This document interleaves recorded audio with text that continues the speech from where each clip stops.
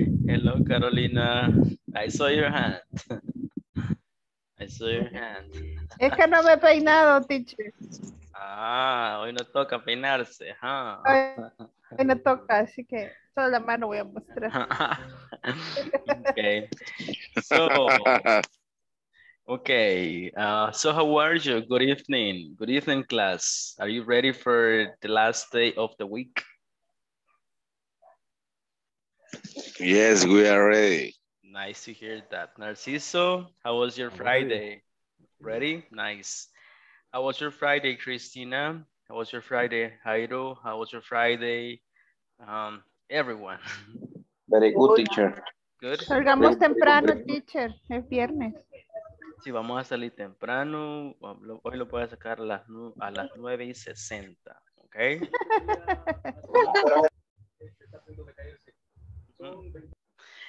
Okay, so it's actually time, I think. Let me check. Yes, 1 more minute so we can start. Veremos a los que faltan. Oh, it's time. Okay, so. 9:60 doesn't exist. It does. It is actually not. It is 10. Okay, so let's see. Let's wait for everybody to connect. I can see we are connected 10.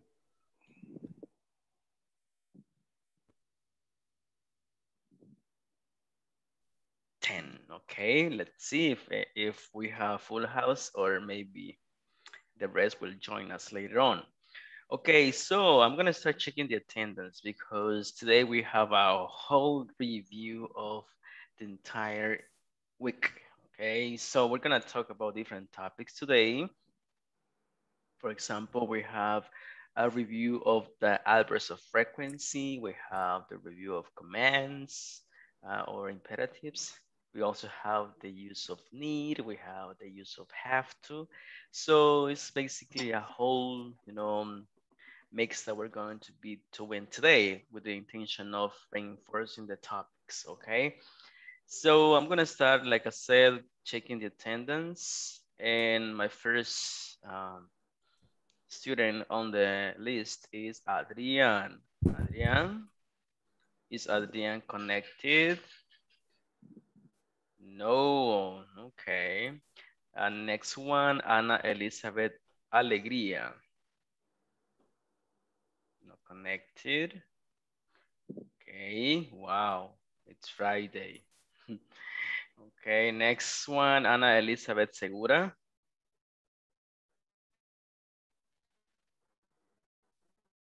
Oh, Ana Elizabeth Alegría. Oh, okay, we have Ana Elizabeth Alegría and Ana Elizabeth Segura. Am I right?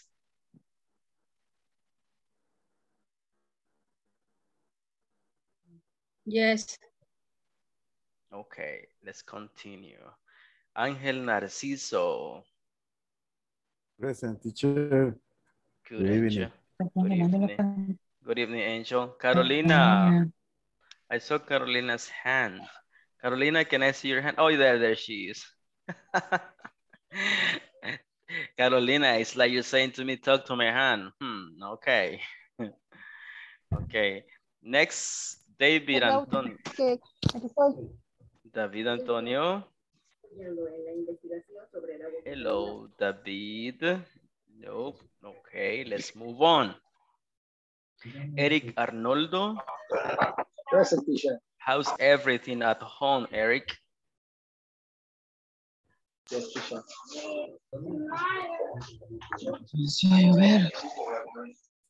Okay.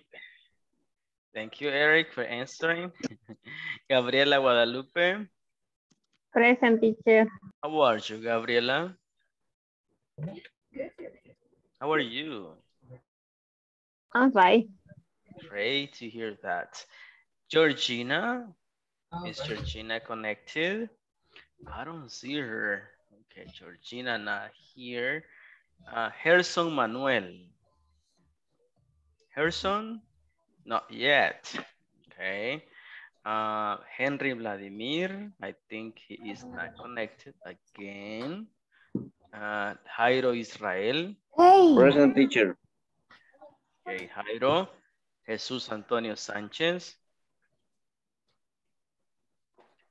Jesús. No. Okay. Next person. Jose Alberto Gomez. I'm here, teacher. How's everything, Mr. Amaya? Everything is very hard. Yeah. This Friday is unbelievable. Wow. Wow. Yeah. It's like wow. Why? Because the time really flies. Like wow.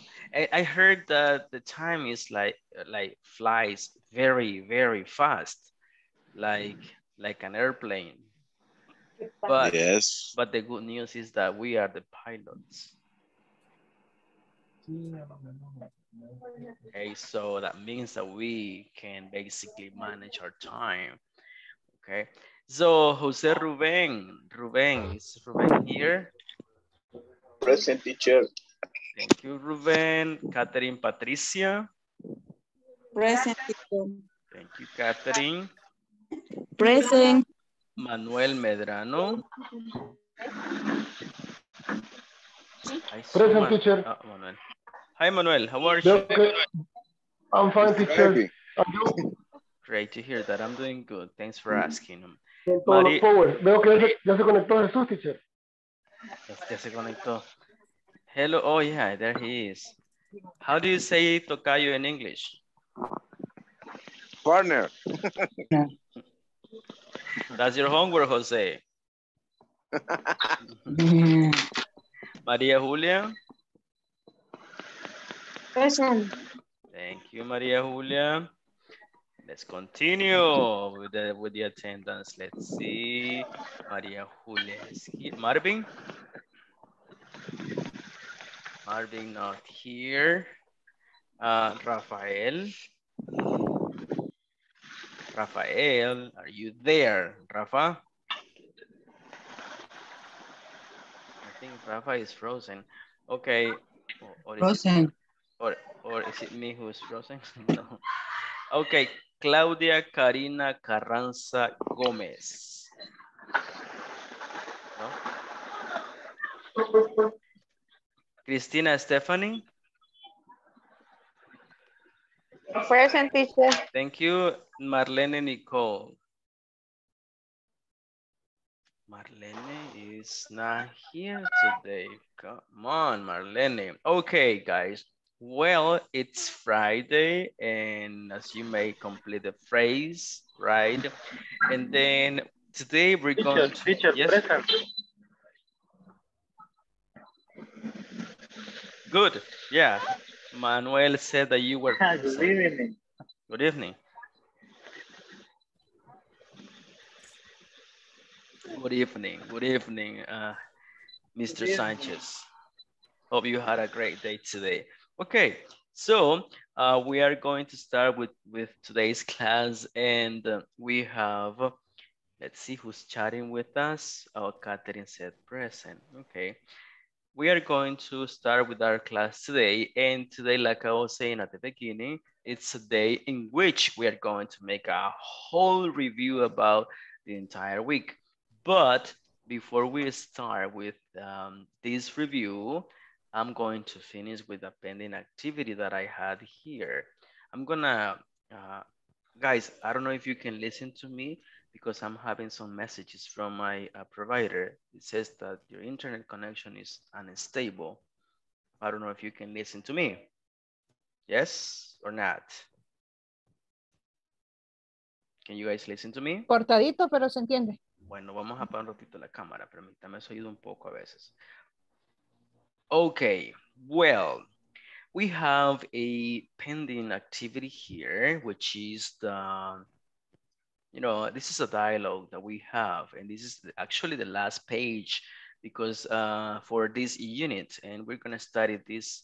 I mean, this is the last one for today, last page. And we have Susan and Adele, okay? And today, guys, we are going to study the use of ordinal numbers and organize activities by date of event. Okay, so let's see, Jesus Sanchez, Do you mark, there's a mistake here. Do you mark your events in your calendar? Yes, yes, teacher. Okay. Do you think that is important? Um, yes, How does it yes. help you? Mm, sí, creo que sí. Yes, yes. Okay, how does it help you? Check the chat. How does it help you?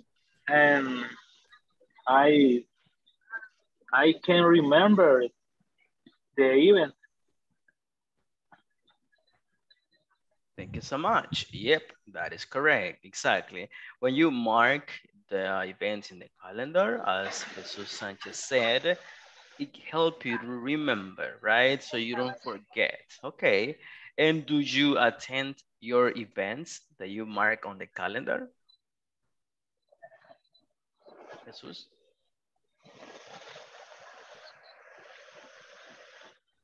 Sorry.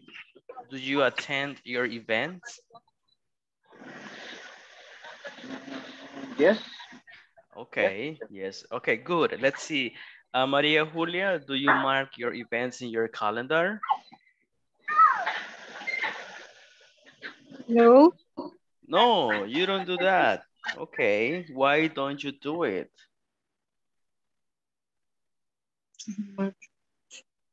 It's not important. It's not something that you consider can help you, or why is it?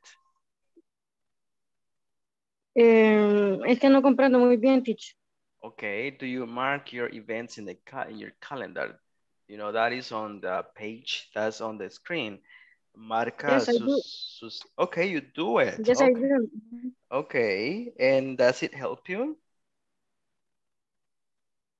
Um, the meetings. Okay, you mark the meetings. Okay, all right. Yes. So I was gonna ask you that. And what else do you mark? Like meetings, what else do you mark in your calendar? What else do you mark? What other type of events do you mark besides meetings? Birthday. Oh, birthday. Yes, exactly. Birthday. Hey, that is really important because I remember, like this week, it happened in our job. One of our colleagues, was his birthday on Tuesday, and we forgot. That's very mean. Okay, so that's why I agree that if you mark birthdays, that is a great strategy. Okay, so you don't forget to say at least happy birthday on that day. Okay, good.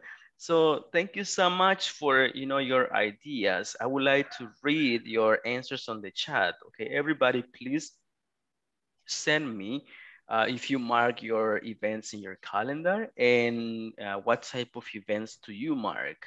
Like we just practiced. So I give you 1 minute. Please start typing. I marked the event because it helps me, and blah blah blah. You can send me your answers in the chat. So do it, please. I give you 1 minute. Let's see who was the first one.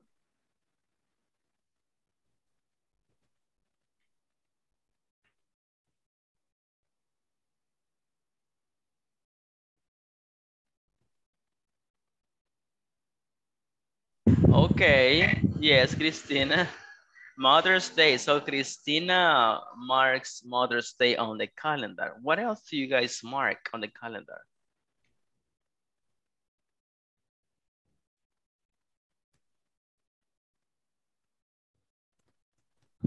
Father's Day, Mother's Day, yes. How do you say fechas de pago? So you don't pay late fees. Birthday, your birthday. Okay, Teacher's Day, yeah, of course. Okay, so how do you say fecha de pago? So you don't pay pagos tardíos, late fees. Okay, what else?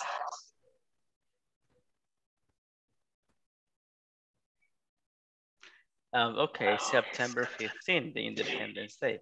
Okay. Holidays. Yes, Catherine, I like that answer because it's general, right? Holidays. Okay, Independence Day. All right. Yes, it makes sense. So thank you so much for sharing. And then, well, paydays. Yes, paydays. Paydays when you get paid, right? When, you know, the company pays. Payment days, exactly. That's the one. Anna Elizabeth, payment days. We can say payments due dates, like this to be more specific. Payments due date, which means las fechas últimas de pagos. Okay. Like that. Okay.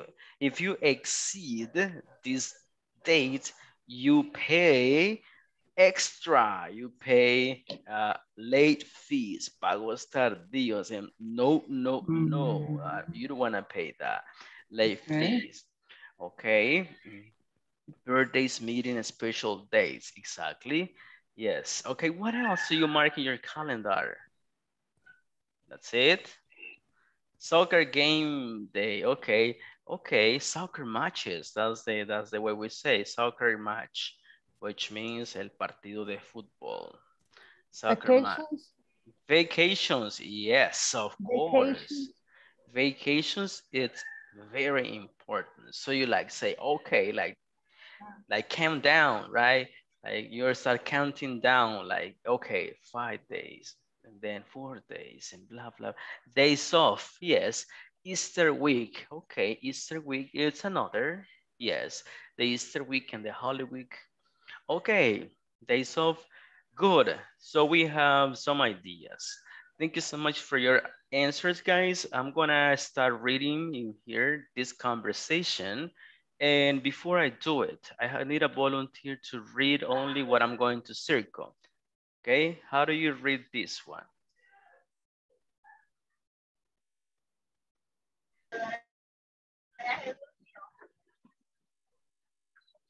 How do you read this one?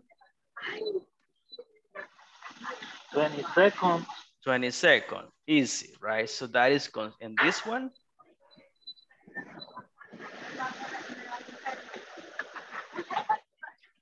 26.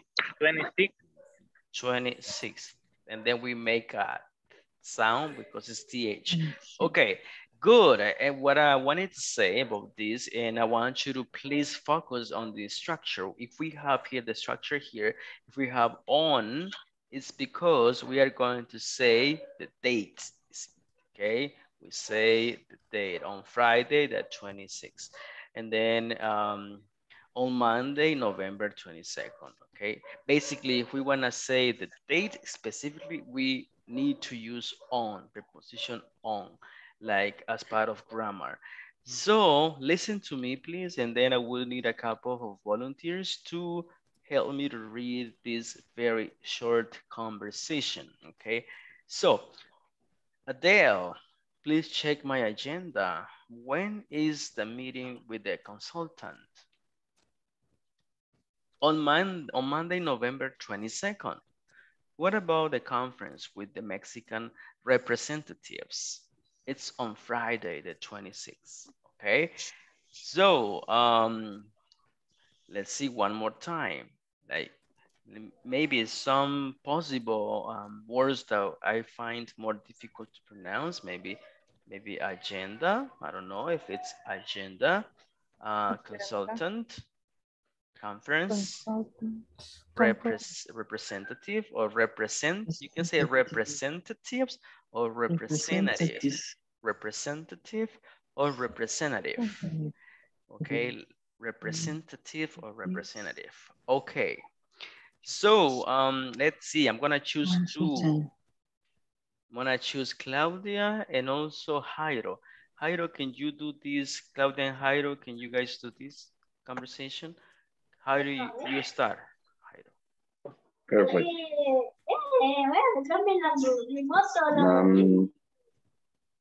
Donde dice Susan. Yes. Yes. Yes. Oh, Adele, please check my agent. When is the meeting with the consultant?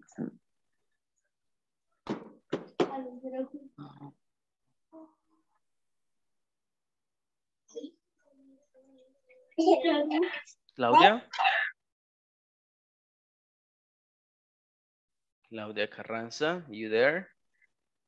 Teacher, voy caminando Oh, okay, no problem. Thank you for a letting me know. casa porque perdí el bus. Ya llegaré a conectarme. I'm sorry. Yeah, thank you. No Pero problem. lo voy escuchando. Perfect. Okay, Ponga so Eric. okay, I think okay. David, go ahead, please.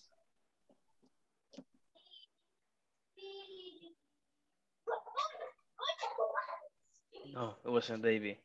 Okay. Le leeré Let's todo. go. ¿El Adelante. de qué hay que hacer, teacher? On Yo te Monday, ayudo. November. Rápido, Eric, apúrate. Empezá, pues, te voy a Comenzamos escuchar. de nuevo. Adele, Yes. please check my agent. What is the meeting with the consultant? On Monday, November 22nd. Oh, what's about the conference with the Mexican representative? It's on Friday, the 26th. Perfect. Goodbye, friends. Easy, right? Okay, so I have like very like quick observation here. Can you repeat this one, please? Agent. Agenda. Agent. Agenda. Agenda. Agenda. Agenda. Agenda. Yes, agenda. Agenda y agenda. Agenda, yes. Agenda. And this is with. White. No white. With. With. With. With. With. No With. eso es importante que prestemos atención. With.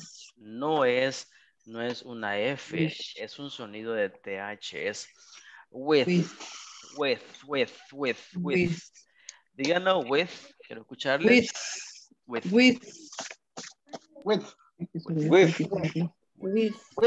Voy a dejar de compartir y quiero que me lo digan. Voy a elegir yo con sus cámaras encendidas. Quiero ver la boquita de Eric. Ajá. With.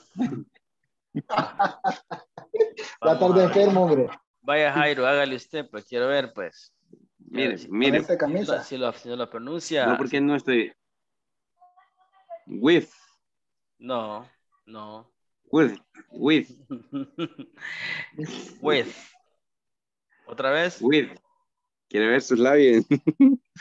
Ajá. Dígalo, pues. With.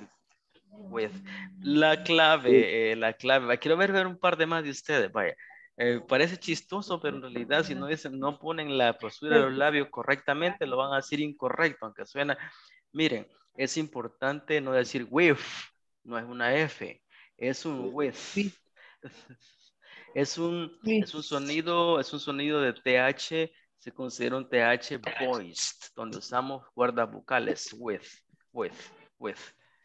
No with, ¿verdad? Así que quiero escuchar. Ahí va llegando, Jairo. Y ahí va llegando, with. Si puedo 12 de la noche ya puedo. With. Ajá, ok. With. Vamos a escuchar a... With. Quiero ver. Gabriela.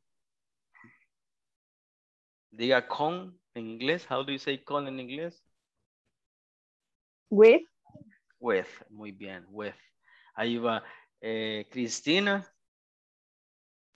With. With. Rubén. With. I'm sorry, Rubén. With. Escucho un sonido de T al final y es TH. With. Narciso. With. Ahí va Narciso. Excelente. With. Okay. That is important to be pronounced as it is. With. No vamos a decir with, ¿verdad? It's not an F, it's a TH. Ok, entonces no decimos with, decimos with. Ok, vamos a volver a la conversación de algún... Ok, entonces es una conversación bien corta que tenemos. A ver, tenemos dos preguntas. ¿Quién me ayuda? Es un pair work activity. When is Susan's meeting? When is it? When? It's on Monday, November 22nd. Do you think Susan has a busy agenda? Maria Julia, do you think Susan has a busy agenda? Why?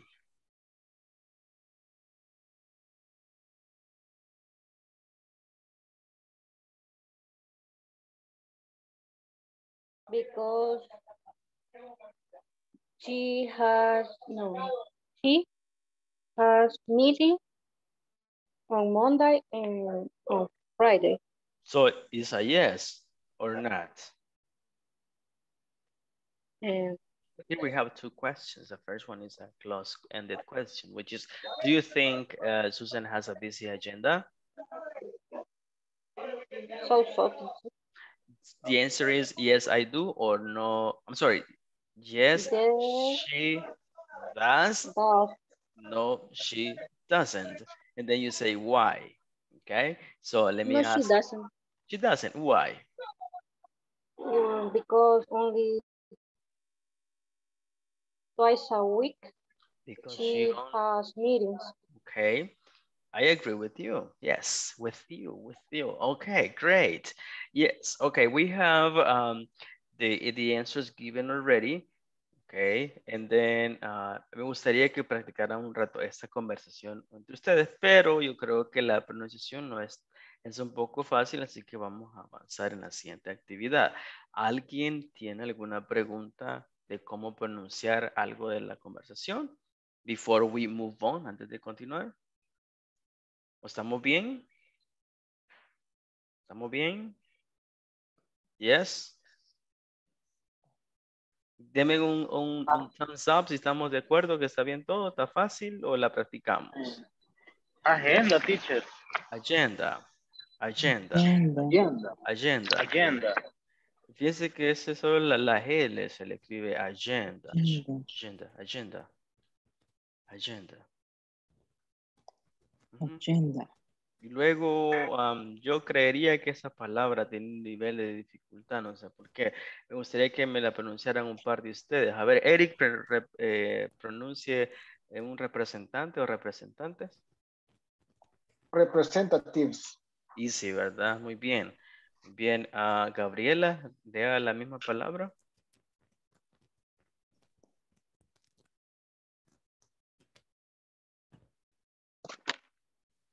¿Cuál me dijo, teacher?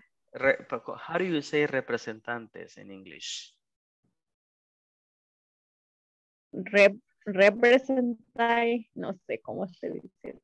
Acaba de decir Eric. Que me la repita de nuevo. Vaya. Vaya, Eric, adelante. Representatives. Representative. Muy bien. Consultant. Ok, yo creo que estamos bien. Yo creo que estamos bien. I think we are okay with this. Pero no estar asumiendo mal. Yo les estoy preguntando. Veo algunos. Bueno. Ok, vamos a continuar, guys. Y tenemos, here we have the tables and calendars. Ok. So, yo creo que ustedes ya saben decir los meses del año, months of the year. Veamos, a ver cómo estamos con los months of the year. Rafael, comience usted con el first one aquí.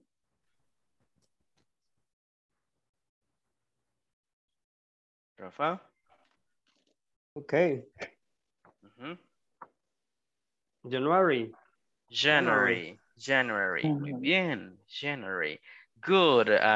Miss Alegría, vamos con el siguiente. February. Estamos bien. Vamos con el siguiente.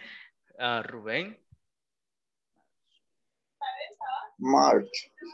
March. El siguiente. Vamos a escuchar a Jesús. April. Ok, April.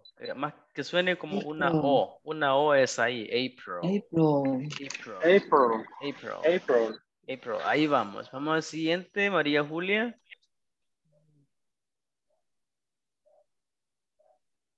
May. Estamos bien. Siguiente. José. Qué difícil que le tocó a José.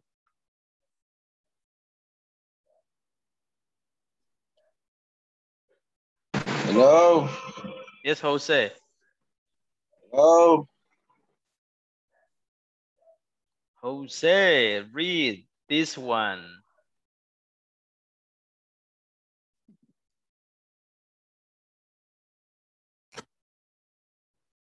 Perdimos a Jose ahora. Next. June. Thank you, Jose. Next one. Ana Elizabeth Segura. This one? July. July. Good. Next one. Manuel, lea este. ¿Cuál teacher? Ahí está en June. círculo. Ah, perdón, August. August.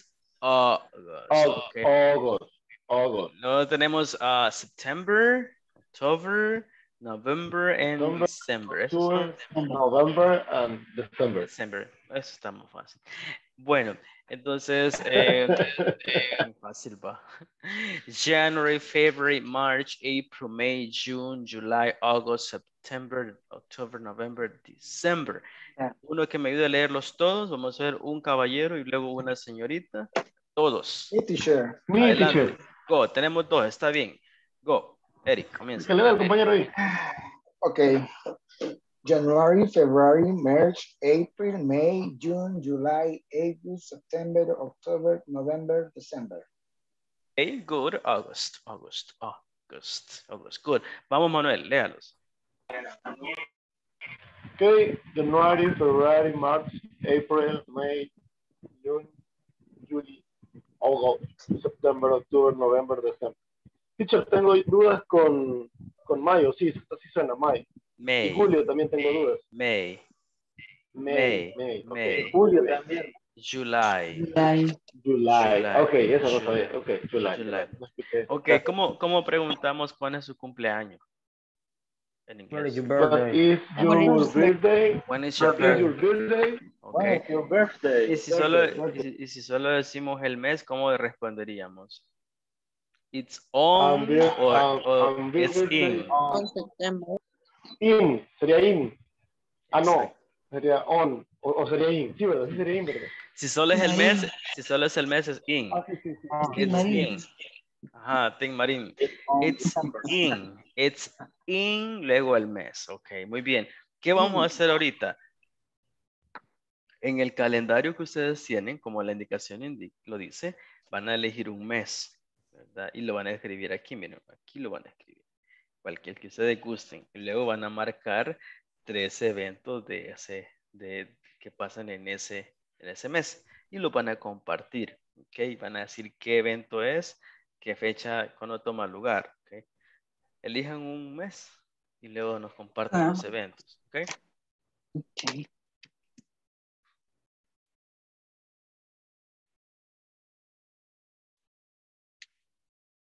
Un ejemplo, donde dice share, ahí abajo está el ejemplo. ¿Cómo lo vamos a compartir luego para que también se guíen?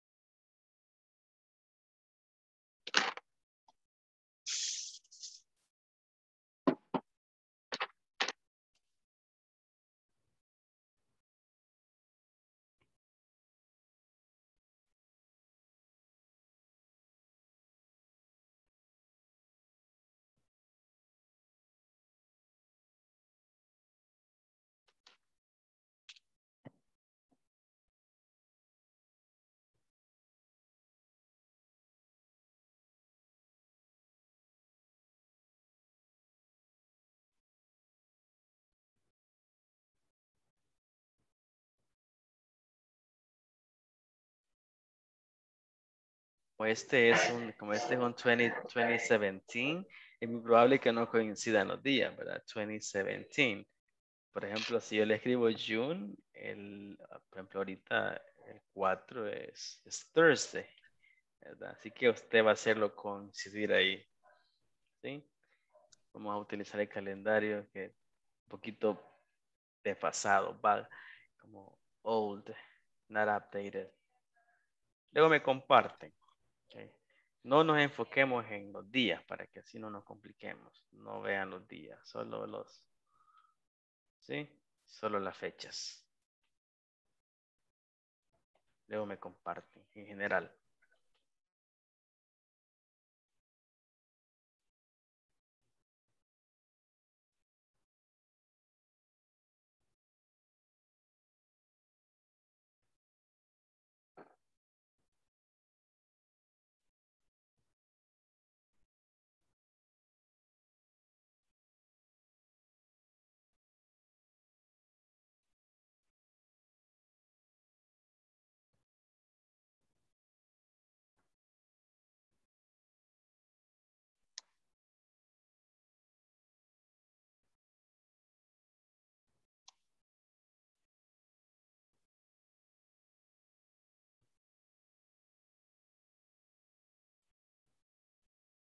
Tenga sus 3 eventos. Primero tenga listo el nombre del evento, la fecha, ¿sí? Me gustaría también que usted agregara un poco más. Agregue, ¿qué más? What else? Por ejemplo, se puede tomar el reto, aunque ya unos ya los mandaron, de explicarlo un poco más, a ver qué pasa en esa fecha, por ejemplo. Sería pues magnífico.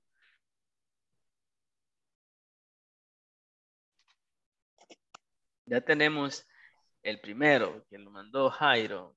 Jairo, léanos lo que usted compartió al chat, por favor. Read what you share on the chat, please. Ahorita. January 10 is my birthday. And the 25 are the festival in the BJ. And the 1st of January is rest. It's day off, right? January 1st is a day off. It's a holiday, okay? It's New Year, right? And okay, so the 15 are the festivities, okay, in your town. Okay. Okay, thanks so much for sharing. Anybody else? ¿Alguien más quiere compartir? Mándela. Okay, Eddie, compártanos usted, por favor. Your date and event. Okay. June 9 is my birthday. 17 June, the Father's Day. And 2021, it's Teacher's Day. 20, what? 21st. 21st. Pero el Teacher's Day no es 21st. Sí, 23, ¿verdad? Oh. 22nd. 22nd. I'm sorry. It's all right. Okay. I can see many of you sending your dates on the chat, okay, which is really nice, okay, so keep sending them, but I also want you to share them verbally. Quiero que los speaking. I want you to speak. Así que levanten la mano y lean sus eventos a la clase, por favor. Quiero escuchar las fechas y sus eventos, okay. Mi teacher, solo que con las fechas tengo dudas. Vamos, se lo leo adelante. tal cual y me corrige. Try, please, okay. Yes. Ok, son unos trips. Climbing to the Chaparrastique volcano on June 6th. Visit to the Gulf Island June 23. Hike to El Pital Hill June 27. Is that really happening? Is that really happening? Sí, son reales. Son del emprendimiento que le dije que teníamos. Son trips, son tours.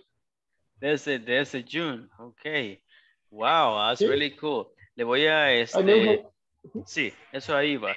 Para decir el primer verbo no es climbing, es climb. climbing, que es Cli- escalar o climbing. subir, ajá, climbing, Okay. climbing, Climbing. climbing. La otra, para decir volcán es volcano, volcano, Volcano. volcano, Volcano. volcano, Volcano. volcano, y luego es Volcano. climbing, dijimos, volcano, y luego para pronunciar islas, esa palabra es no, como que si no existe la S primera. Okay. Island, Okay. island, Island. island, Island. ujú, island. Island. Y luego el otro que es escalar, el pital, lo ese es hike, es cuando se va Hike. caminando, hike, Caminata. Okay. ajá, Hike. hike, ajá, Okay. hike, hike, Climbing. Volcano. Y hike. hike, ajá, climbing to Chaparrastique volcano, visit to the Volcano. Gulf Islands, Island. y luego hike Island. to el Pital Hill, que es la... Hike. Sí. Okay. Luego Gracias, teacher. las fechas están bien. Ah, sí. June 13 dice, I have a babysitter shower for my nephew, Claudia, ok. ¿Alguien más quiere compartir, please? Por favor, tome la palabra y léalo sin temor, así como lo hizo Manuel. Muy bien. Adelante, please. Go. My favorite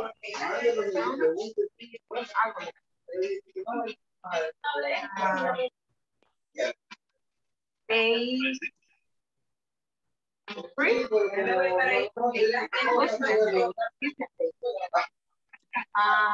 Okay. I will specific. Then my birthday. Como siempre, ya me extrañaba. ¿Quieres saber por qué si nosotros podemos ensayar antes de la grabación? Tal vez ensayamos para que solo pueda. Perdón, Cristina, escucho más duro a la persona que está de fondo hablando. Ay, lo siento. It's okay, it's okay. Solo escuché que digo que your favorite month is August, ¿verdad? Ajá. Luego. Day 3, day business. 6, August festivities. 17, day veterinary. 10, my birthday. 26, poultry day. Es el día del avicultor. Y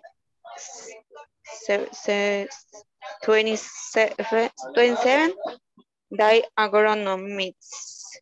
Es el día del agrónomo. Agronomist. Finish. Okay, nice. So your birthday is on August the 10th, right? Yes. Okay, thanks so much for sharing.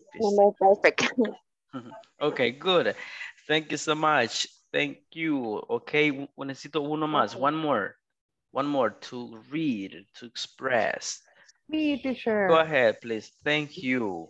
September 1st is my birthday, and September 3 is birthday my better. So it's my favorite month. I celebrate double. Okay, how do you say tres o tercero? 3. Okay, vamos a usar los números, exacto, números ordinales. Y es third, ajá. Y para decir la palabra favorito es favorite. Cuando se habla rápido, solo se usan 2 sílabas. Miren, lo voy a mandar al chat. Okay. Favorite.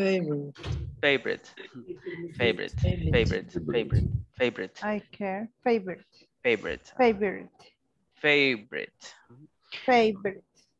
My favorite month is blah, blah, blah. Okay, good. So we have finished. La verdad, agradezco mucho su participación y sus ideas. Eso, thank you so much. Guys, vamos a hacer en este momento, ya que hemos terminado, ¿verdad? Como les compartí al principio, hoy es un día para repasar estructuras. Voy a compartirles en el chat en este momento 4 temas que vamos a repasar y me gustaría en serio de que nos tomemos el tiempo para asegurarnos que todos esos temas queden correctamente claros o de que o si hay preguntas también las puedan hacer. Esa es la idea. El primer tema es how often y los outbursts of frequency. Ese es el primer tema. El segundo es how to use commands. Cómo usar los commands, ya sea los commands, hacerlos de una forma más cortés, si recuerdan. El otro que me interesan bastante es también el uso correcto del need to para expresar necesidad, need to. Y tenemos un cuarto que es how to use, cómo usar el have to, que es para expresar obligations o orders. Solo esos 4 temas, lógicamente aquí hay más cosas involucradas, por ejemplo, estructuras, dónde, en qué momentos lo utilizamos, especialmente en el trabajo, ¿verdad? Cómo lo voy a utilizar en mi vida cotidiana. Entonces, ahorita estamos hay 17 conectados, ¿ok? Y voy a hacer 4 grupos. Quiero que todos ustedes aporten ideas y creen un escenario así, pero de la vida real, ¿verdad? Y piensen en escenarios diarios donde usamos esas estructuras y quiero que sea vinculado o relacionado con su trabajo. ¿Ok? Y me den ejemplos. La vez pasada, si recuerdan lo que estuvimos hace 8 días, me crearon como conversaciones. Quiero hacer algo muy parecido, ¿sí? Que demuestre que sí la estructura está clara, ¿ok? Entonces, muy probable que esta vez le toque trabajar con otras personas, pero quiero que se tome el tiempo. Voy a dar el tiempo considerable para hacer los repasos de estos temas, ¿ok? Alguien de ustedes, yo esos temas los que he traído los voy a mandar en este momento, pero ¿alguien de ustedes considera que hay un tema que necesitamos reforzar y lo queremos agregar? ¿Alguien que le quedó alguna duda de cómo podemos agregarla a la lista? Tenemos 4. Up to. Have to, ahí está ya. ¿Alguien más?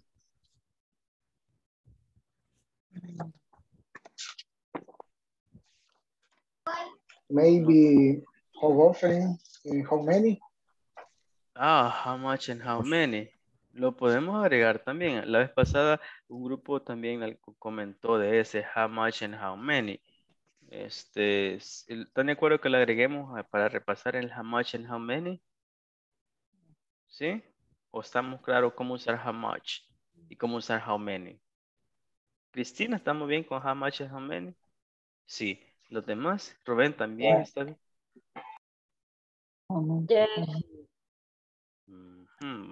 Tengo 4 personas diciendo que estamos bien. Entonces, ¿algún otro tema que quieran que agreguemos? Are we okay with this?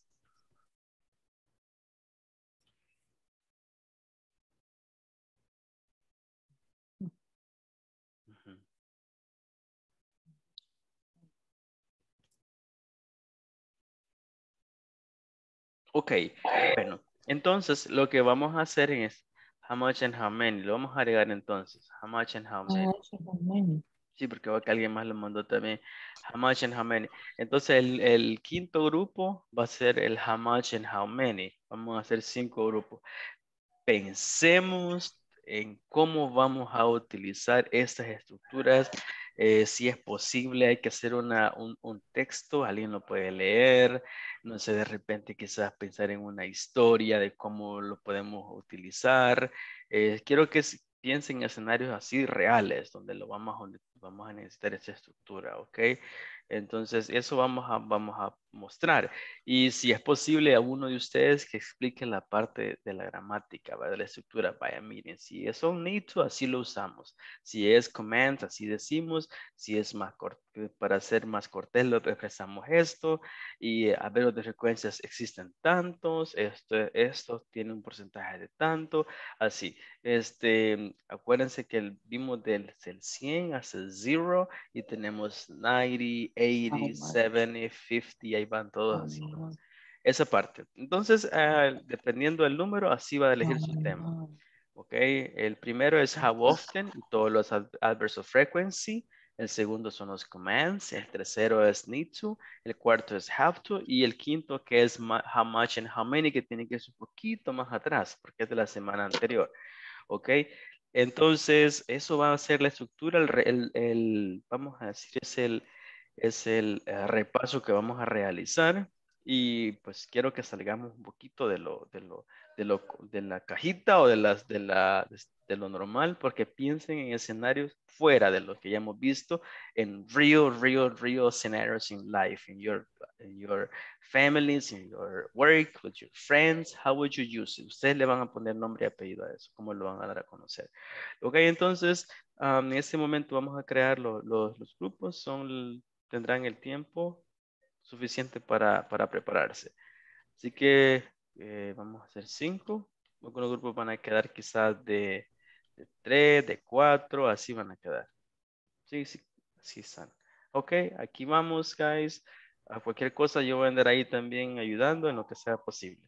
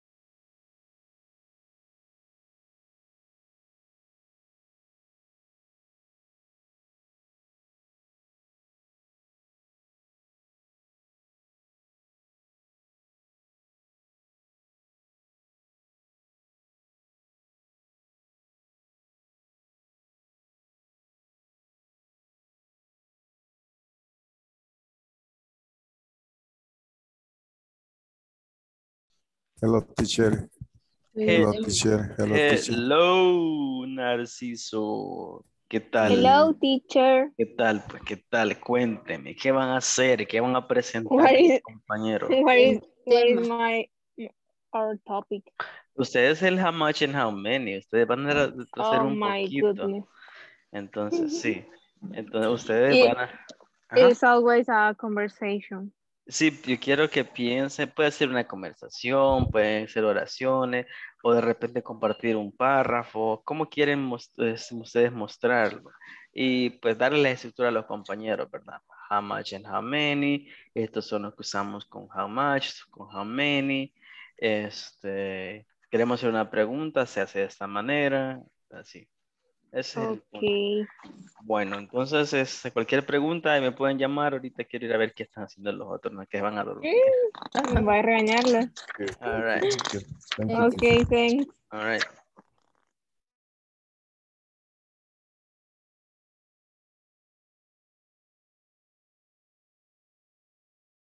¿Cómo encontrándolo?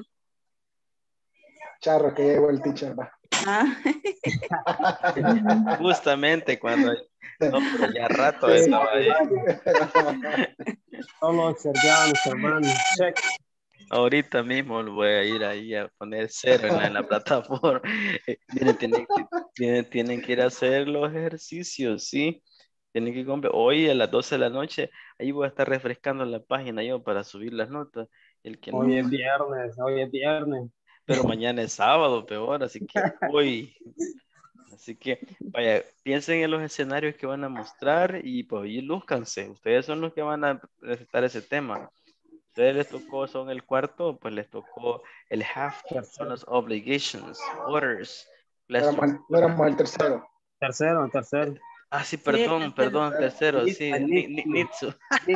Ya les cambié, sí, Nitsu. Ajá, a Nitsu. I need to take. Ok, good. Sí, tienen razón. Ujú.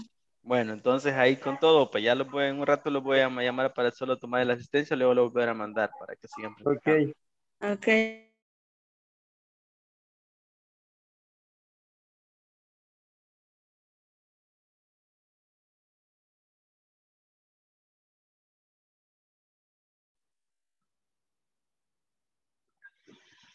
Hello, ¿se durmieron? Hello, hello. Hello, teacher. ¿Qué tienen preparado ya? ¿Cómo van? Hello.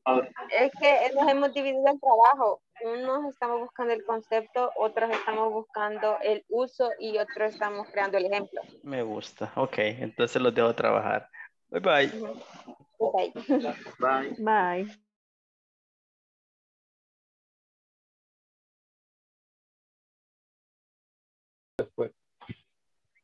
Please check your WhatsApp. Okay, Por favor, please revisa check. tu WhatsApp. Te mandé un mensaje importante. ¿Cómo se dice? I send, Pero I lo vamos a send hacer you como an una conversación. important message. I send you. Ajá. I send you an important mensaje con G, no mensaje, creo que se dice, no sé. Message. Message. Message. Ok, message. ¿Qué es mensaje? I send you an important message. Important message. Sí.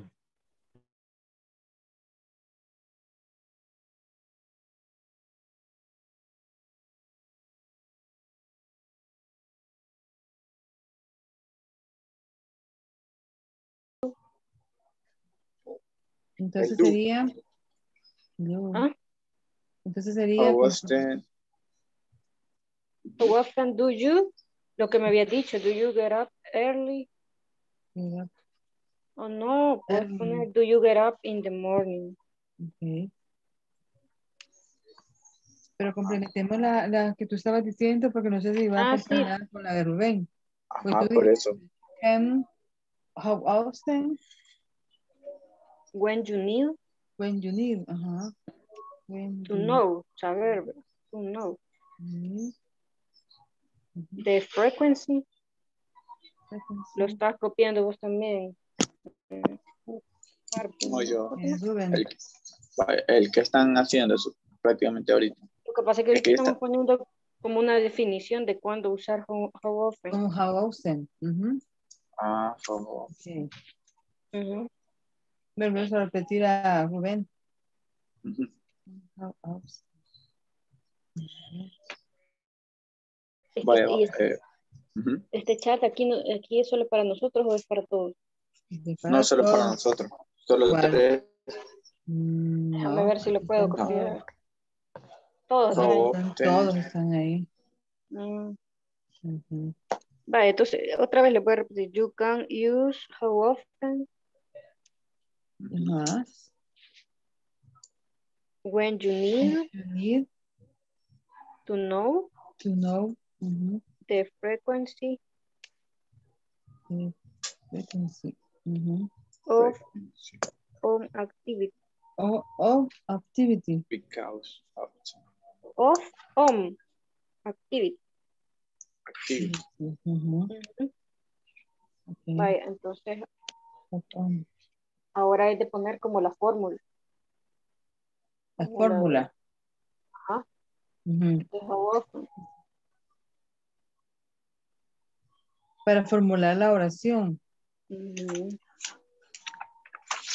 Okay. Quiero ver.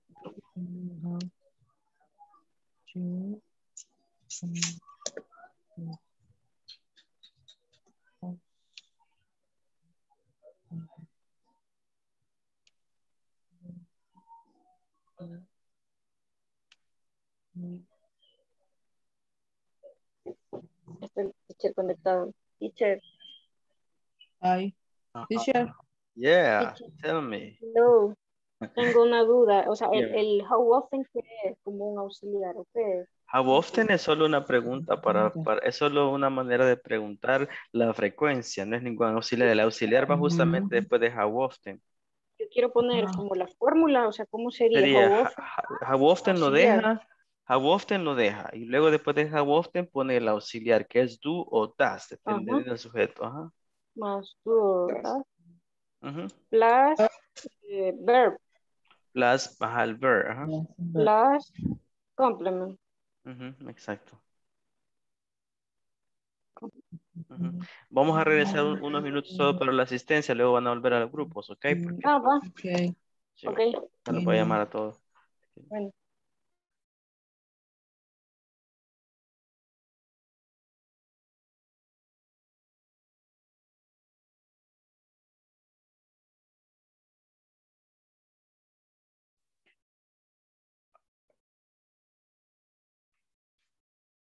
I am sorry to interrupt you guys. I just need to check the attendance. Así que voy a tomar la asistencia. Ya van a regresar otra vez. Lo siento. Así que esperemos a sus compañeros que ni quieren regresar ahora. Okay. Bad inspiration.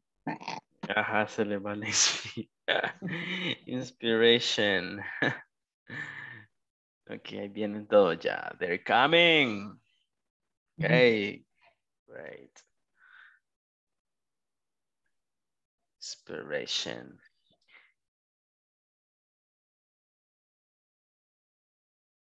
We need more time. Y ahí vienen todos. Cuando les Muy mando, poquito tiempo. cuando les mando un mensaje no lo leen ustedes a todo, no les cae. No, no me cae. No, teacher. No nos cae, No, teacher. Ya estando adentro No, de los teacher. grupos ya no cae nada. Pero cuando No, les mando, ajá. cuando me escribo así a todos no les cae. Sí, cae un Ahorita se mensaje escribe, sí. como en sombra. Ajá, ese mensajito. Y que le decía que solo le voy a tomar la asistencia, luego van a regresar, porque son las 9. Ah, pero no. Ah, pues entonces, Ok. creo que Ok. me están linchando a ustedes ni quieran visto el I mensaje. quickly. Vaya pues. Inspiration. I caught your inspiration. Ok. Pero nos va a cambiar los grupos. No, no, ¿O no, no? no, Vaya. los mismitos. Teacher, teacher, Yes. what does ahorita mean in Spanish? No, later, in a bite right now. Mándalo, quiero ver. Mándelo ahí al chat. Ok, después de la asistencia, si gustas, en lo que lo Vaya. escribo. Para que... Good. Ok, Adrián Ernesto. Adrián nos ha abandonado. Adrián anda yendo de party. Ya es viernesito. Ana Alegría. Present. Ana Segura. Present. Narciso. Present. Present teacher. Thank you, Narciso. Ok. Ana, Narciso. Carolina. Present. Thank you, Carolina. David. Antonio. No. Ok.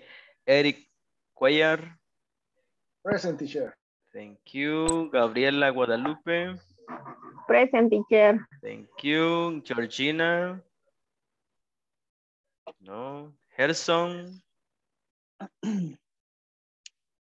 Gerson. No está Gerson. Me parece haber visto a Gerson. Gerson no está aquí. Ok. Henry no está. Jairo. Jairo.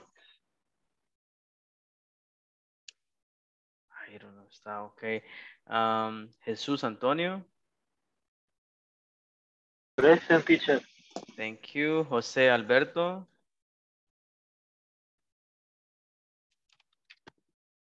No. Ok. José Rubén. Present, teacher. Catherine Patricia. Present, teacher. Manuel Antonio. Present, teacher. Marvin Omar. No. Ok. Rafa. Present, teacher. Thank you. Claudia. Present. Cristina and Marlene. Present, teacher. Present, present. Hello. Dos de un Present. solo. Two birds with one stone. Ok, hoy sí, vamos de regreso. Yo creo que unos 5. Ok, se guardas ahorita Teacher mismo. no me mencionó. María O no Julia. escuché. Ajá. Sí, no mencioné María Julia. Ah, María Julia, sí le puse asistencia, no sé, creo que sí le puse. Ok, thanks for confirming, ok. Quiero ver lo que decía Manuel hace un ratito. O no existe la ahorita, teacher. Sí, right now. Como decir se ahorita dice. mismo, como en español no se puede decir. Sí, inglés. sería right now, es la mejor opción, right now. O fíjese que las que me está dando in a bit también está bien. Right now también. Las más apropiadas serían in a bit o right now. Ok. Sí. Gracias, teacher. Right now. Ok, hoy sí, guys, regresemos a los grupos y ¿cuánto tiempo consideran que sea lo que necesitan ustedes? Más o menos, ¿una idea? 5 minutos. 5. Ok, here we go. ¿Cuánto dijeron? Yes. 5 minutes. ¿Cuánto dijeron? 15. 10 minutos. 10. Ya vamos a ver, yo No. voy a estar ahí pendiente para ver cómo van. Los mismos grupos van de regreso.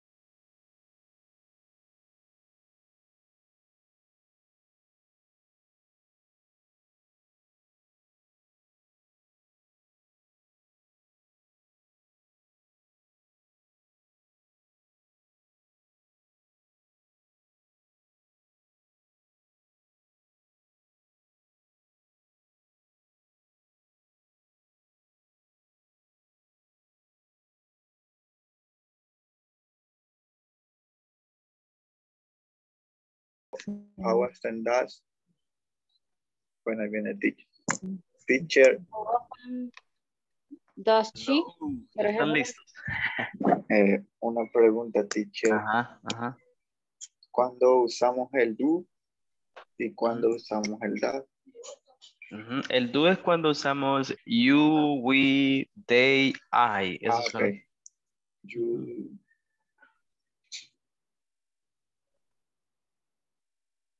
Es que podemos usar cualquier oración de ejemplo, ¿verdad?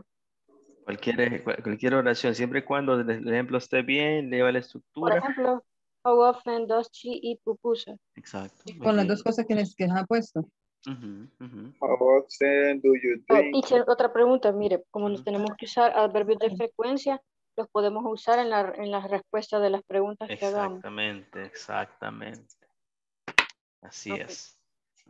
Ya. Entonces, ya tenemos la 2, no sé quién va a decir la 3. Vaya, las preguntas. Ajá.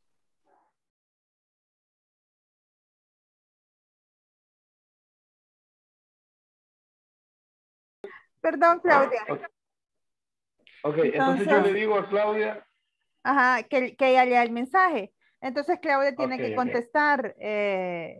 Está bien, lo leeré o lo leo, no sé, una contestación. Cabal. Vaya, pero anotemos, ahorita tengo el último que escribimos, el que tengo es It is very important, read please. Después de ese, ¿qué tiene Please. este? Ahora usted, Manuel, contesta. Le hablo a Carolina, le hablo a Claudia. Le habla a Claudia. Claudia, can you check the message, please? ¿Puedes leer el mensaje, por favor?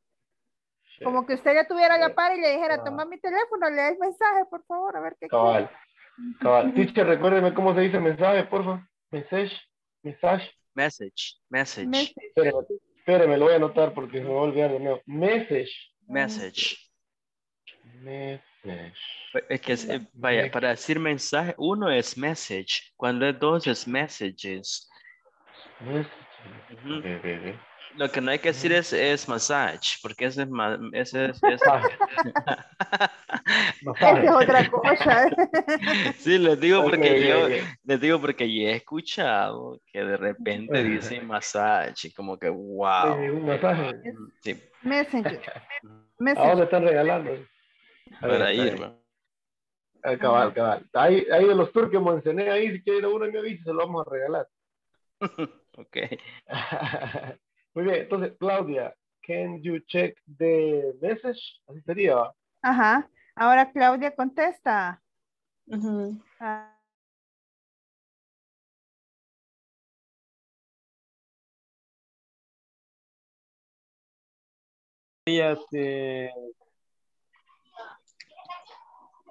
Ya vino el preacher otra vez. Hi everyone. Para que tú hables con los demás, ¿sí? Hi everyone. Hi everyone. En el grupo número 3 le toca hablar acerca de él. Ajá.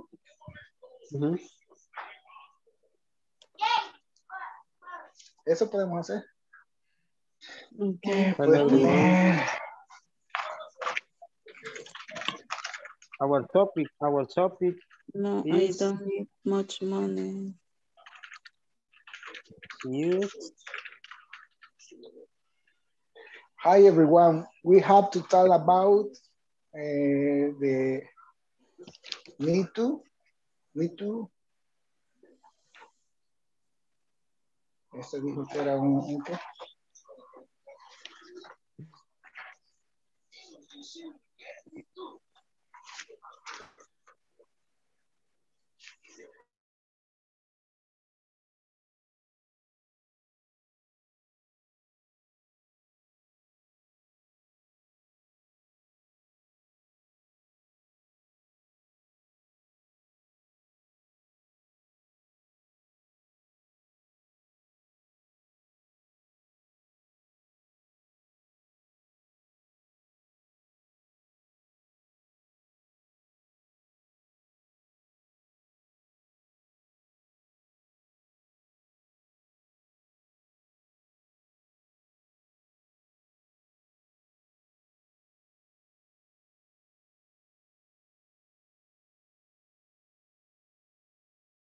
Pero ahí son respuestas prácticamente. Son oraciones que tú usas Oraciones, frecuentemente. porque ahí están las usually, y lo que estaban preguntando los sometimes, los adverbios. O sea, ahí no estás haciendo preguntas, estás haciendo oraciones. Oraciones, Entonces sería I always finish my work at 6 p.m.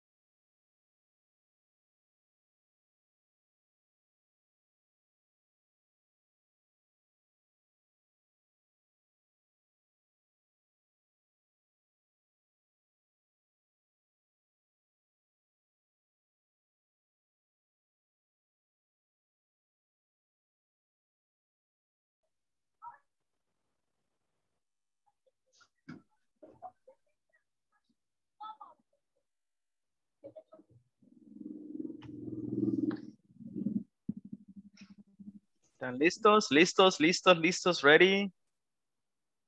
Ya casi, Yes. teacher. Ya. Okay, 2 Yes, minutos ya más. casi. Okay. Okay, okay, thank you, teacher.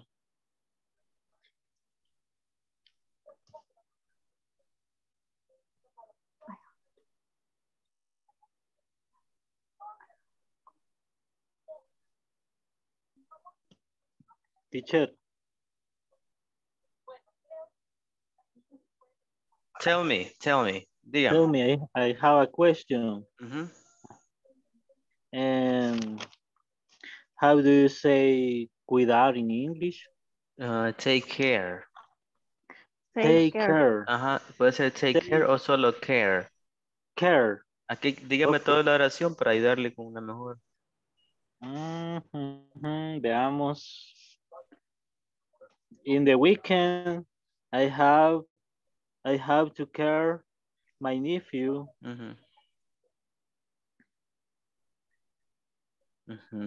Sería, in the weekend I have to take care of my nephew. Take care of my nephew. Así sería. On the weekend I have to take care of my nephew. Ahí está bien. Take care of my nephew. My nephew, de mi sobrino. Sí, yes. Okay, thank you, teacher. All right.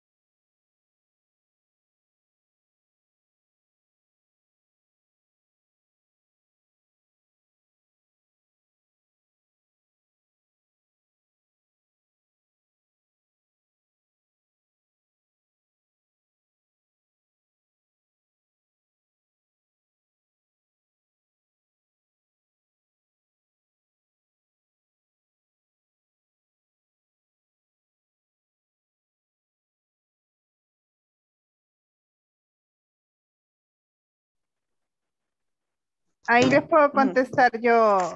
Gracias, gracias. Ven que no era difícil leer el mensaje. Gracias, pasmado. Ya perdí tiempo ya. Ya ves que como hay voluntad. Cabal. Mensaje. Ya ves que uno quiere después. Thank you. ¿Practicamos?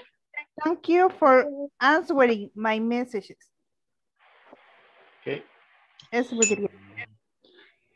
Thanks. Veamos. Y si mando una cosa a este chat, ¿se manda solo a este grupo o a todos? Yo creo que se manda solo a este. Pero si gusta, sí yo lo he ido escribiendo como por nombre. ¿Quién va a decir cada cosa? No sé si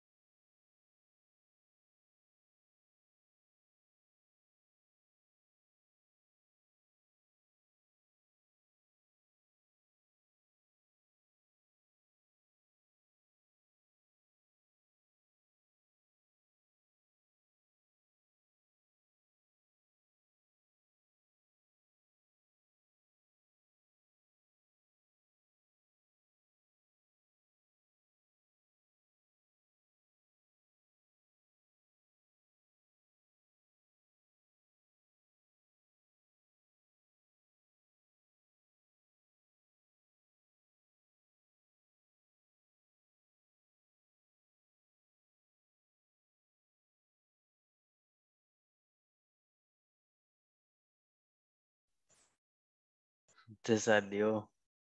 ¿Y eso usted? No, pensé que me había salido. Ah, ok. Ok, yo creo que fue un tiempo bastante considerable. Ya algunos creo que ya habían aburrido quizá. Ok, pero no los regresaba porque algunos seguían practicando y creo que algunos les Ya corté estábamos escribiendo un libro mejor. Ok, so, vamos a tener un espacio de unos 5 minutos, dependiendo cuánto se hayan ustedes preparado para presentar, ¿verdad? Quiero que también usen el chat y compartan con sus compañeros sus ejemplos, sus estructuras, para que todos vayan también tomando apuntes si es necesario. Vamos a iniciar con el grupo número 1, group number 1, y ese es de how often in average of frequency. ¿Están listos?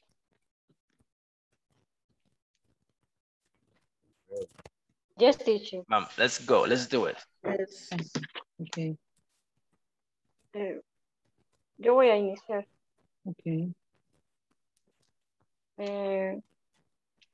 How often plus adverbs of frequency.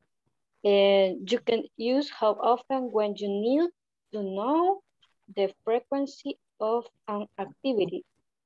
The formula is how often plus auxiliary do or does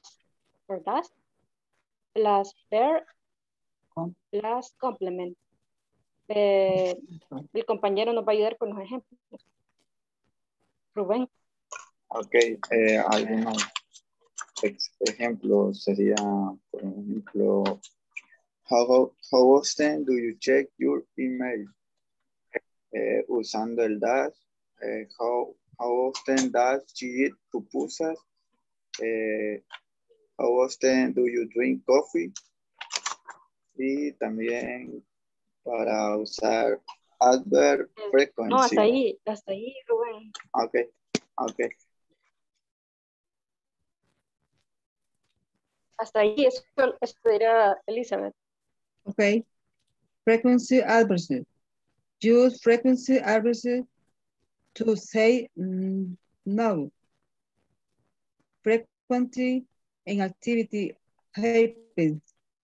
For example, always finish my work at 6 p.m.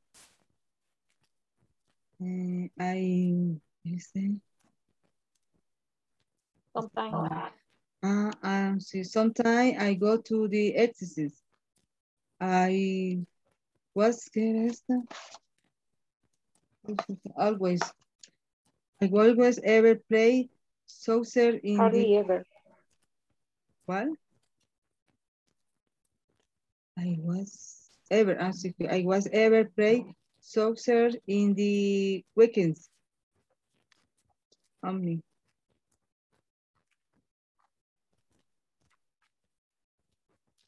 That's all. That's all. That's all. All right. Thank you That's so all. much. Soccer, Elizabeth. Ok, me gustaría pedirle a María Julia que nos comparta la fórmula en el chat, okay, la que tiene. Ok, y puede también pedir ejemplos a sus compañeros para asegurar que esté claro el tema. Ok.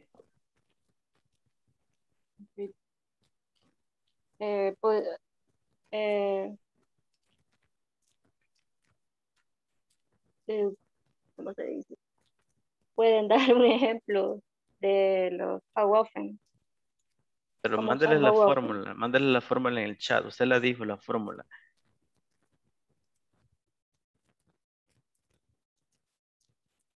Sí tenemos la fórmula.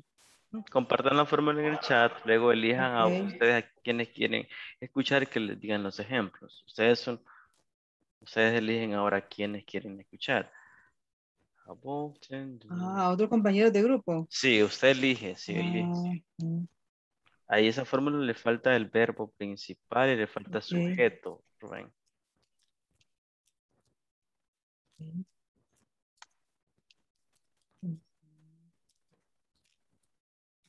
¿Qué puede ser?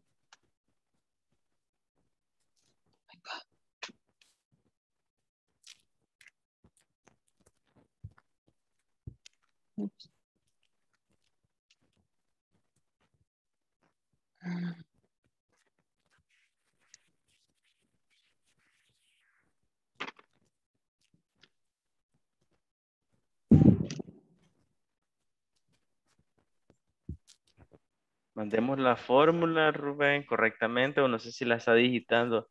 Ahí la mando mal. Subject. No, el subject no va ahí. El subject va después del auxiliar. Das or do. Ahí va el auxiliar, ahí va el subject. Okay, okay. Hay que corregirla para que todas las, yo sé que la tienen en el libro, ¿verdad? Así que, pero tengamos la claridad que es how often does or do plus subject plus verb plus complement.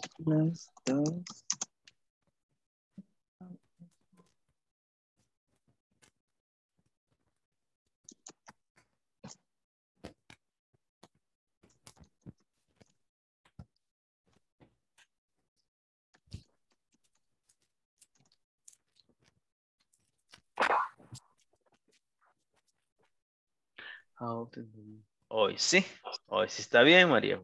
Sí, correctísimo. Pidan uno o dos ejemplos de sus compañeros y con eso nos quedamos, ¿ok?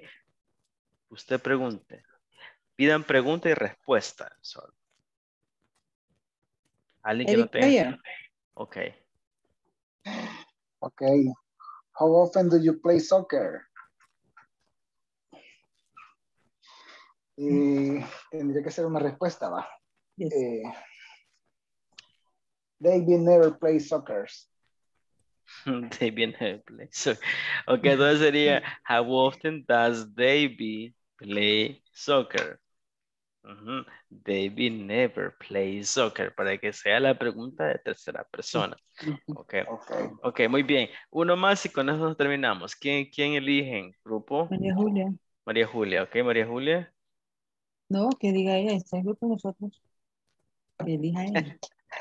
Narciso. Narciso. Narciso. Okay.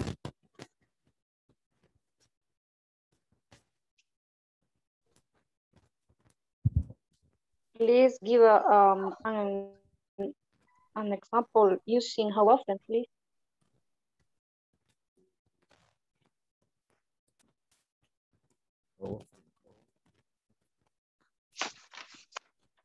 Come on, Chicho.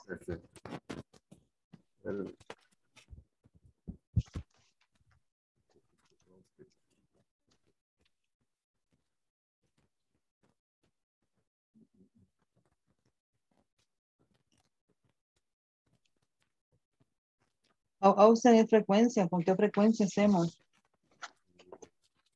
Una actividad. Ahorita.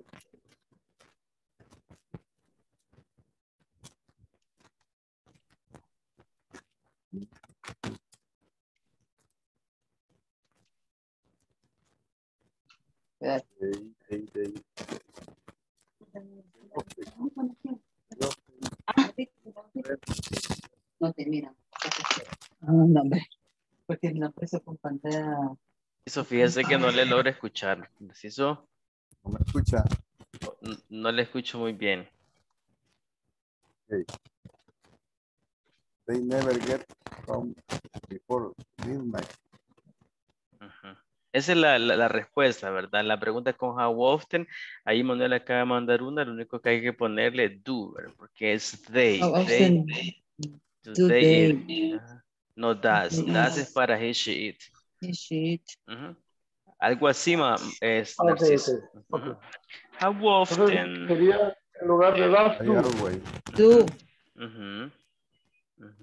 I always.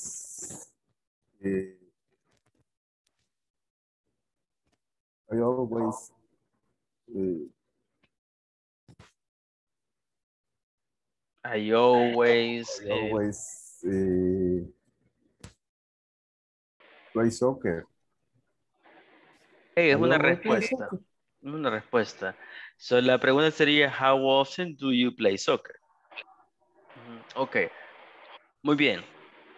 Vamos a continuar al otro grupo porque faltan todavía 4 y tenemos un espacio, el tiempo va pasando bien rápido. Así que les agradezco, démosle un aplauso virtual a los del primer grupo. Virtual claps. Vamos a ver, ok, good, thank you so much. Vamos con el segundo grupo, siempre ustedes son los protagonistas, ustedes prácticamente, pueden preguntar a sus compañeros si gustan, adelante. Así que escuchamos. Number 2. Hi. My group tiene el tema, ¿cómo sería? Command. Command.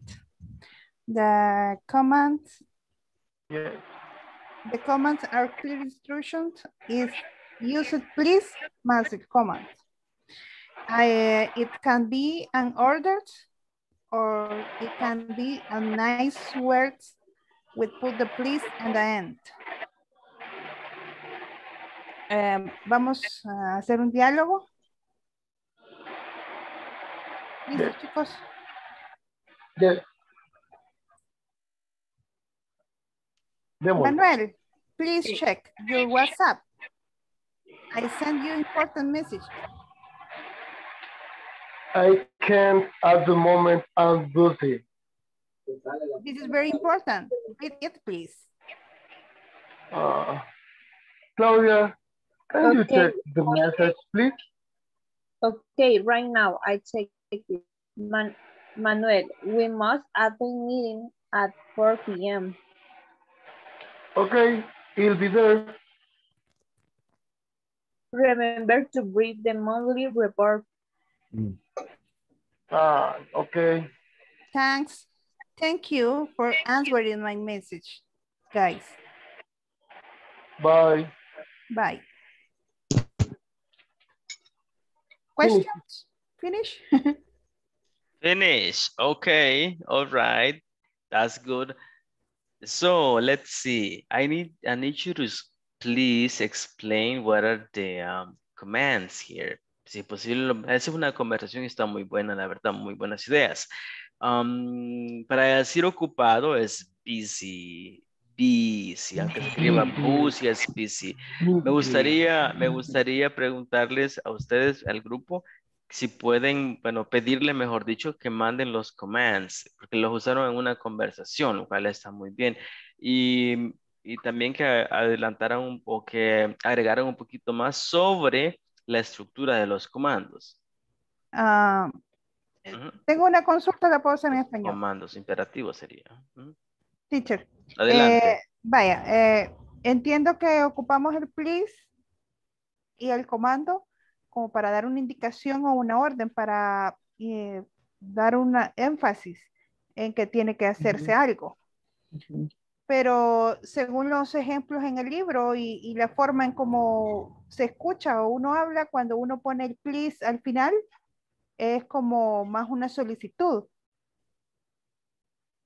Y cuando uno pone el please al principio, ya es más una orden. No. El command siempre va a ser una orden. Lo que pasa de que si yo le pongo please, lo hace más cortés. Exacto, o sea, como por favor haz esto ya. O sea, cuando uno dice, en nuestro ejemplo dice, please check your WhatsApp. Por favor, revisa tu WhatsApp. Sí. Eso es como más cortante. Pero cuando responde, por ejemplo, Manuel le pide a Claudia, can you check the message, please? Claudia, ¿puedes revisar mi mensaje, por favor? Eso se oye como más cortés. ¿Esto es correcto? ¿El orden del please le da un énfasis diferente? Sí, ya entiendo su punto. Cuando usamos el can, ahí ya no es un comando.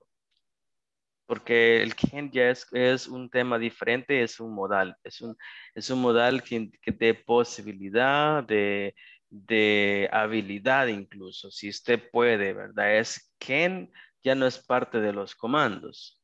¿Sí? De los imperatives, ya no sería una orden. Ya esa es una más bien, es una solicitud. ¿verdad? Entonces, Can you? para que en nuestro texto fuera una orden, él solo tendría que decir, Manuel le dice, Claudia, check the message, please. Revisa tu el email o el mensaje. Así ya sería una orden. Sí, de un solo, check the message, nada más. Si yo digo check the message, Claudia, check the message, solo ya, pero si quiero hacerlo más cortés, Claudia, please check the message. Solo. Usar el can ya sería pues un tema diferente, ya es una manera de incluso hacer una solicitud a alguien, ¿verdad? Can you, eso ya es otro tema, pero por eso, pero no es necesario ponerle can en los commands. En los commands. Ok. Entonces, ok. Adelante. Ok, no, eso es ya explicó usted con mi pregunta el tema. Gracias. Ok, bueno, muy bien. Gracias por preguntar. Entonces, luego veo que ha mandado un montón de comandos. Ok, muy bien. Ahí tenemos un montón de ejemplos. ¿Quién nos mandó? Se emocionaron ahí con los... Yo, teacher, parte del Vaya, equipo. Nos ahí, comprometemos aquí. el compromiso, ¿verdad? Muy bien. Good. Thank you so much. Ahí hay bastante, ¿verdad? Do your homework. Carolina, complete the test tonight. Okay, complete it tonight. Eso es un command. Okay, si vamos un poquito más cortés, please complete the test. Ok. Please, okay. Ok, bueno, sigamos el siguiente grupo, valga la redundancia, el siguiente que sigue. Ok, next. Next. Next. El siguiente que sigue que va a continuar. Ajá. Number 3. Okay. Oh, Rafael. Hello, everyone. Our topic is need to. And my classmates, they will have a conversation. Go, Eric. Okay, Catherine, how are you? Very Catherine? well. Very well. What do you need to do today? I need to go to the supermarket. Really? Can you buy me a bottle of milk? Sure, do need add anything else. I don't have much money. Okay, I beat you. Great, thanks. Bye-bye. Bye.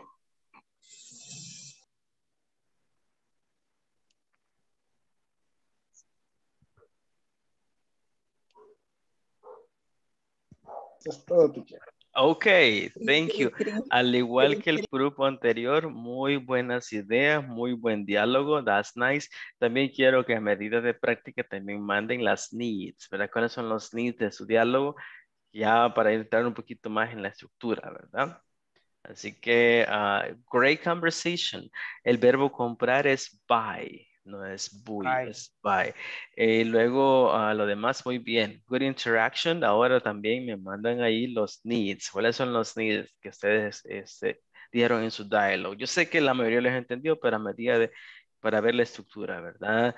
Tenemos el subject, need to. Luego tenemos un verbo, una acción, ¿ok? Veo que les están aplaudiendo, así que también me unen los claps. Good job, good job. La verdad, I'm so proud of you. That was really good. Solo manden los needs ahí al chat para que todos nos queden. Vamos a ver. Y pueden pedir si quieren algo. ¿Y cuál es la pregunta que hacemos para conocer los needs de alguien? ¿Cómo le preguntamos qué necesitas hacer a alguien? ¿Cómo le preguntamos eso? A ver. ¿Qué necesitas hacer mañana? How do you say that in English? What do you need to today? tomorrow? What do you need to do tomorrow? Ok, muy bien. What do you need to do tomorrow? Muy bien, la voy a... Ajá. What do you need to do tomorrow? Okay. In the morning. In the morning. Pero bien específico. What do you need to do tomorrow in the morning at 7 a.m.? Así, ya como localizándolo. Ok, good. Ok, muy bien. Ahí está la pregunta. What do you need to do tomorrow? Muy bien, vamos bien, vamos bien. Sigamos con el grupo número 4. Number 4. Ya casi terminamos. Thank you. Vamos con number 4. Vamos con el have to. Obligations. Topic have to. When we have to do something, we use how to and we use it generally when it is requiring imposed from the outside. For example, I have to do my tax return. I have to is always formed with have followed with the infinite of another verb with to. I have to see the doctor every month.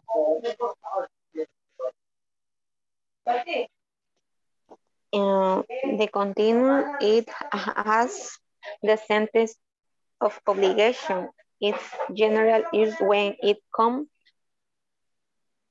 to the fulfillment. A duty at ATC or an obligation imposed by is algo que tenemos que hacer obligado porque si no trae consecuencias. Something. Next person is tú.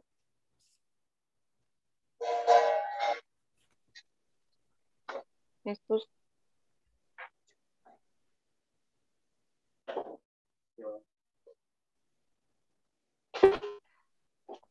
Your mic. Jesús. Sorry. Hello. Example of have to conversation. Hello, Christina. How are you? Hello, Jesús. I am excellent. Well, and what are some of your obligations at your house? And my obligation in my house is I have to cook the dinner, wash the laundry, clean the house. Okay, well, thank you. And Gabriela, hello, how are you? Hello, Jesus. I'm very well. And how is your obligation on the weekend? In the weekend, how to take care of my nephew. I have to clean the house. Okay, thank you. Only that, teacher. Okay, very good. Claps for this group, please. Virtual claps. Let's see. La verdad que muy buena intervención también. Ok, así que démosles un aplauso a todos. Please, thank you so much for your reactions. Muy bien, bien, jóvenes. Muy bien. I like it. What are your obligations? Directamente preguntada, ¿verdad? Aunque podemos preguntar también, Jesús, what do you have to do? What do you have to do? Ok, what do you have to do? A manera de agregar un poquito más, si a esta tercera persona decimos what does she o el nombre de la persona have to do. Le ponemos el auxiliar, el does, ¿verdad? Eso es lo único que haríamos. What does she have to do? Ahora, cuando respondemos, ya si es tercera persona, hacemos una pequeña modificación. Si yo le pregunto a Marlene, what does your best friend have to do on weekends? ¿Alguna respuesta, Marlene?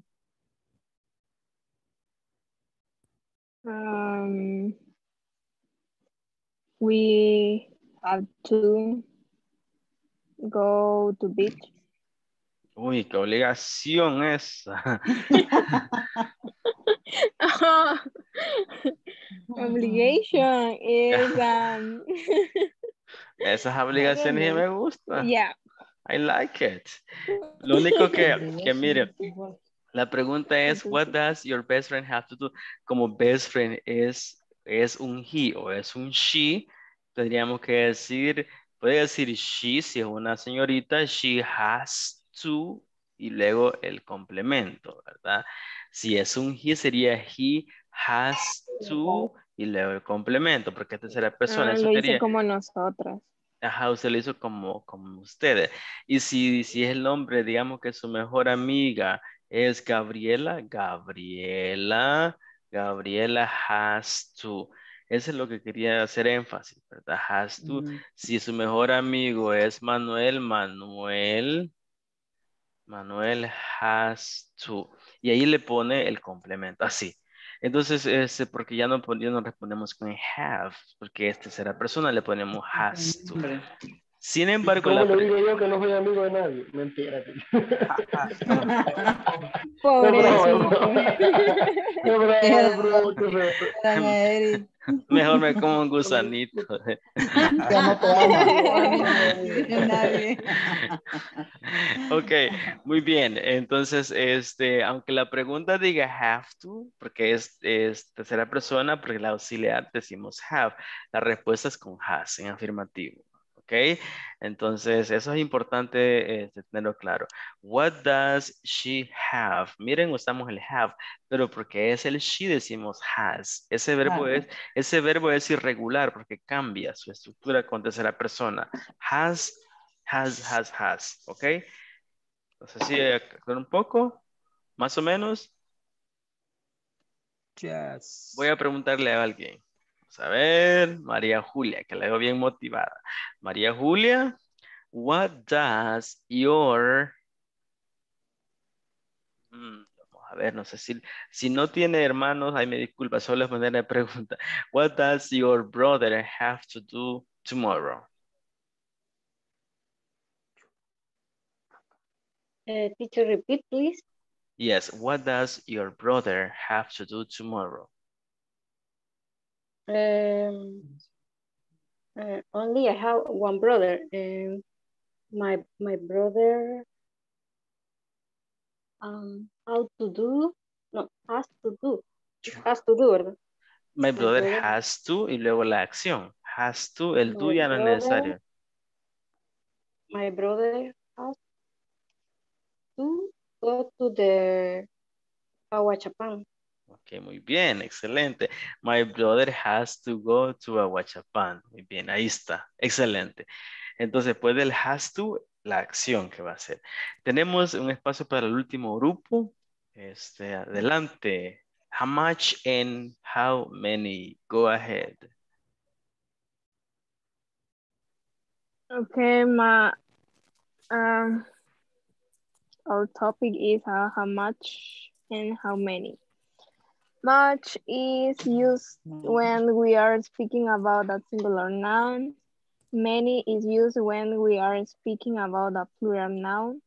When we speak about many and much, it's worth mentioning contable and uncountable nouns. Countable nouns can be used with a number and have singular and plural forms. Example, we use how many with countable nouns is how many days do you work? And we use how much with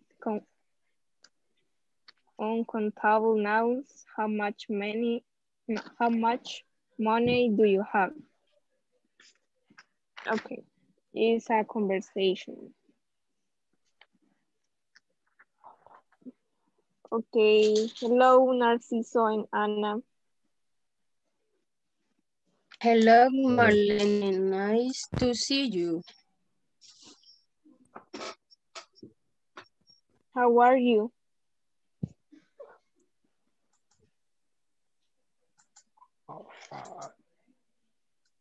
Where are going?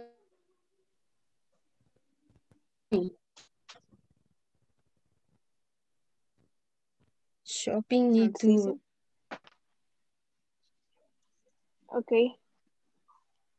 Sí, Ana. Where are Where are good shopping? I need to buy new shoes. New shoes. Nice. Nice. This, how much is it?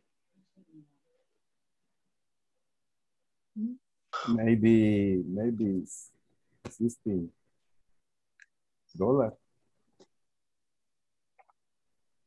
And this is bad for here. Nice. And how much is this for this?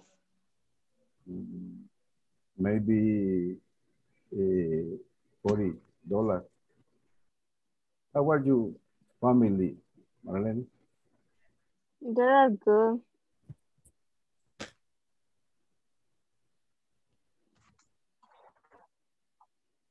And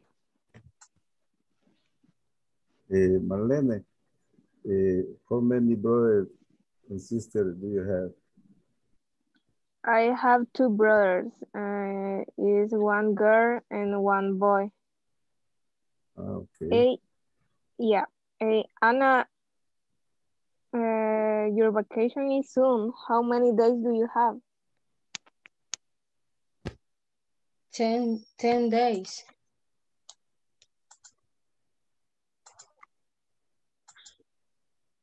Narciso, what's your job like? How many hours do you work daily? I work 6 hours. And you? How much do they pay? $4,000. No, qué gala. 500. And you, how many bonus do you have per year? Every 3 months. Ahí nos invita. Qué nice. Okay, bye. Okay, guys, thank you so much, guys. Miren qué bonita manera de cerrar la clase. Muy buena interacción porque los ejemplos, eso es lo que quiero eso es lo que quería que hagan, que sea algo real, ¿verdad? Que se involucren y ustedes lo han hecho muy bien. Así que les felicito. Iba nada más a dar una estructura que me gustó mucho que dijo Marlene, que es "is worth mentioning". La voy a compartir ahorita. Que significa después de worth. Se pone el verbo en ing, que es it's worth mentioning, vale la pena mencionar. It's worth mentioning, y ella dijo contable and contable.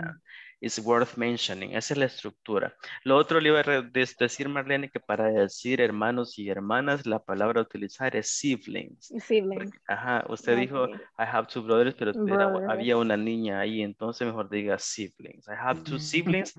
I have two siblings y ahí está el niño y la niña, ¿verdad? Two siblings. Bueno, clase, voy a tomar la asistencia y pues agradezco de su participación. Importantísimo que ese día dejen completado el examen medio y las tareas de la semana. Ok, porque yo voy a mandar notas mañana tempranito a las 8 de la mañana y tengo que mandar las notas de ustedes, ok. Entonces, así que por favor, yo sé que es un esfuerzo que están haciendo, pero no dejen para última hora esto. Así que hay que tomarse un cafecito y un esfuerzo. Ok, entonces la asistencia, permítame, Adrián, creo que no está, ¿verdad? Luego Ana Elizabeth. Present. Ana Segura. Present. Narciso. Present, teacher. Carolina. Present. David. Eric. Present, teacher. Gabriela. Present, teacher. Georgina. David no está, ¿verdad? David no está conectado, ¿verdad? No, David, luego Eric sí, Gabriela sí, luego Georgina no está, luego Gerson, Manuel, tampoco, Henry no está, Jairo. Tampoco. Ya se fue. Jesús Antonio.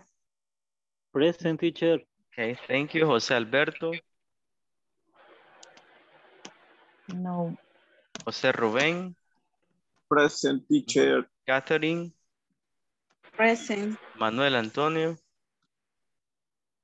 María Julia. Thank you. Present, teacher. Thank you. Okay, thank you. Marvin Omar. Rafael Ernesto. Claudia Karina. Cristina Stephanie. And me. Present. And me. Okay, good. Thank you so much. Le iba a decir que se ve bien comfy ese sofá, Nicole. Okay, so. It's my bed. Is it? Okay. Ya va a dormir usted. Bueno, jóvenes, un gusto Solo estoy una vez esperando más. eso. Les deseo un excelente, Okay. have a nice weekend. Y pues, if God give us the chance, see you on Monday, okay? Good evening, teacher. Good evening. Bye-bye. See you on Monday. See you Monday. Night, teacher. Good night. Night.